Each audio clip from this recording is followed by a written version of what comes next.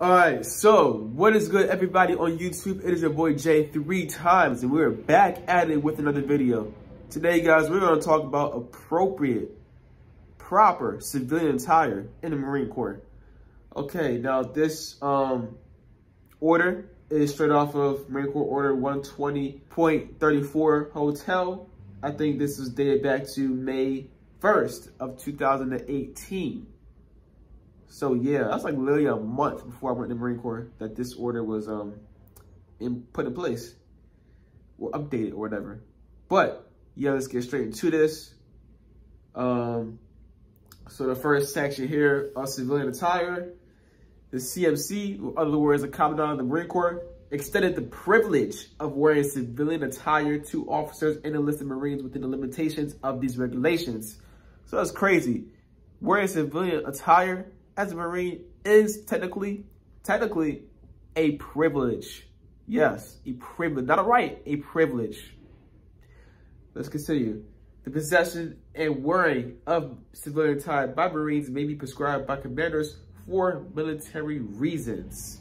Now, I don't think I'm gonna read each and every single sentence. I might get to the biggest points of the sections that I'm talking about, and you can possibly read the rest for yourself. But anyways, y'all, let's continue. Yada, yada, yada. You got all this paragraphed information here. And this is within the U.S. The subheading being, Marines are associated and identified with the Marine Corps in and out of uniform and when or off duty. Therefore, when civilian clothing is worn, Marines will ensure that their dress and personal appearance are conservative within the high standards traditionally associated with the Marine Corps. Revealing clothing, or other words, clothing that exposes the midriff, the buttocks, extensive amounts of chest and cleavage, or items designed to be worn as undergarments or worn exposed, are not authorized for civilian attire while on or off duty.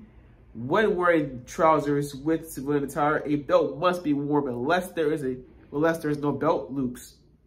Trousers may be worn at the waist. Actually, trousers will be worn at the waist. So not anything sagging down to your buttocks. You can't be sagging your pants, thinking like, hey, yo, what's up, dog?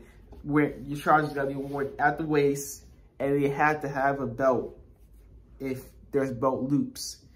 And of course, undergarments, you can't just wear a plain white t-shirt. That's considered an undergarment. You cannot wear tank tops just out and about. Now, of course, you can wear it as an undergarment. You can wear it as it's supposed to be worn, but just having it on like that, white shirt, or just a tank top, or just a bra or a sports bra, just walking around, unauthorized. But yeah, of course, where do you leave off at? Well, this right here is the main section that I want to get into, y'all. But anyways, y'all, I'm trying to figure out where I left off at. Yeah, okay. Undergarments, when worn, will not be visible except as the undershirt is exposed in a manner similar to the service Charlie uniform. So yes, when you wear your white t-shirt, it can be worn in the same manner as your service Charlies. If you don't know what it is, I'll pull up a picture so you can see it. Yeah. Civilian attire, including undershirts, will be worn as appropriate to the occasion. So, for example, if you're wearing a bathing suit, you can, of course, wear it to the beach. Let's say you're going to the gym. Of course, you can wear, that's where you can wear your undershirt. You wear your, you know, like your workout clothes appropriate to the gym, right? Your workout shirt, workout pants. Do your thing, man. You feel me? Okay. Now, like I said, but you can wear that to that kind of stuff. You cannot wear that kind of stuff, you know, to the store. You feel me? If that's not appropriate, right? Yeah, anyways, continuing. I'm going to skip the rest of that, yada, yada. When you are on a military installation, civilian headgear will be removed.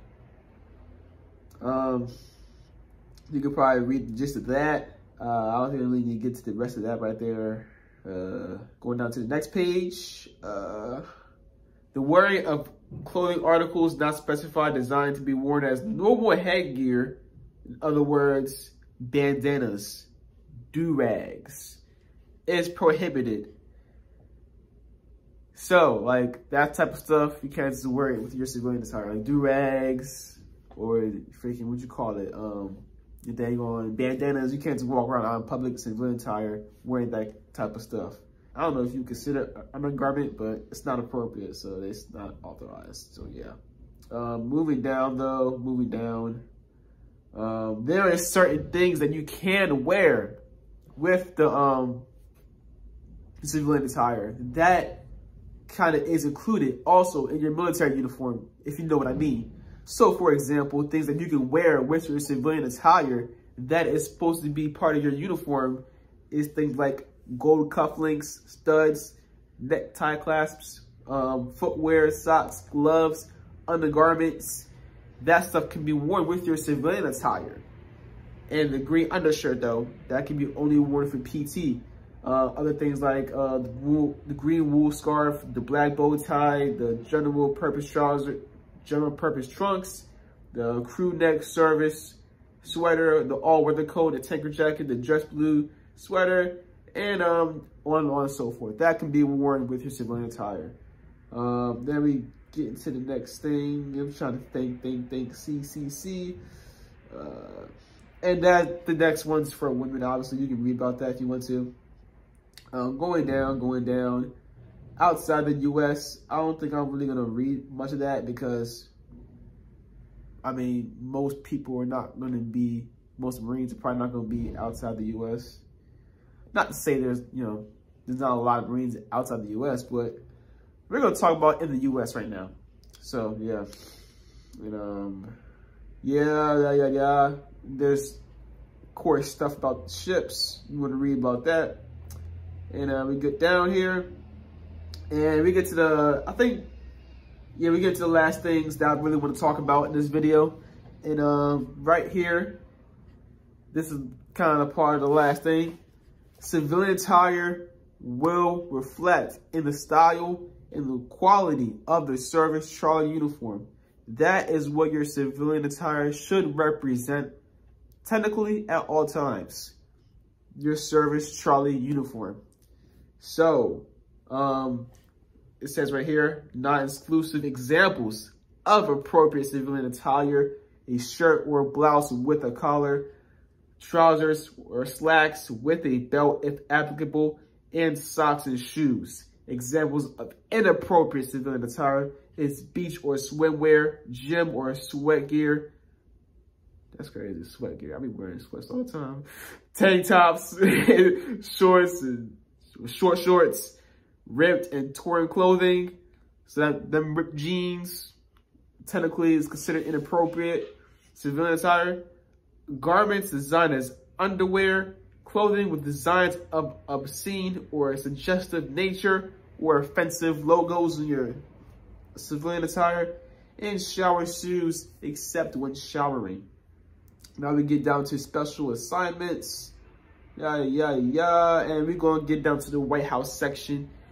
Civilian attire may not be worn to the White House except as follows: when attending or participating in conferences, working group sessions at the executive office building when the president or his advisors will not be present.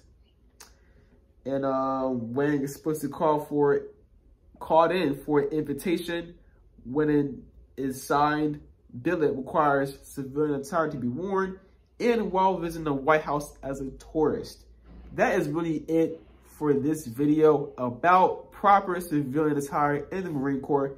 This is straight off the official source, straight off the Marine Corps Order 1020.34 Hotel. That is it for this video. Hope y'all appreciate that. Like, comment, and subscribe. Stay humble, stay motivated, stay positive, stay inspired, stay healthy. It is your boy Jay 3 times, and I'm checking out. Peace.